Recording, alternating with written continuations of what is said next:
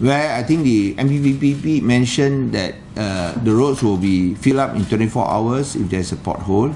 And let's say if it's road damage by utility companies, then the MBPP will repair in 48 hours. And they send a bill to the utility company. This is stated by MBPP, not Lim Guan Eng.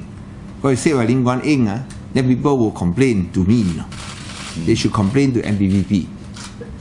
So they've got a hotline. Please complain to MBPP, and MBPP will arrange for it to be repaired in 24 hours. So I think there were some reports that said it is Lim Guan Eng saying, actually it's MBPP saying.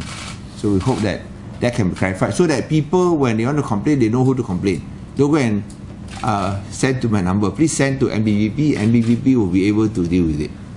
Untuk pastikan keadaan jalan di bawah jalan negeri dan juga jalan bandaraya,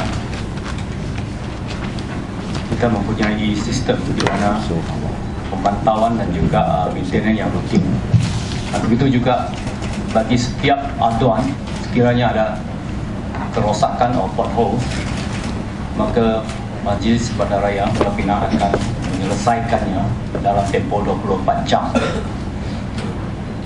Untuk kerosakan yang akibat daripada utility company, juga majlis akan meminta mereka menyelesaikannya dalam 24 jam.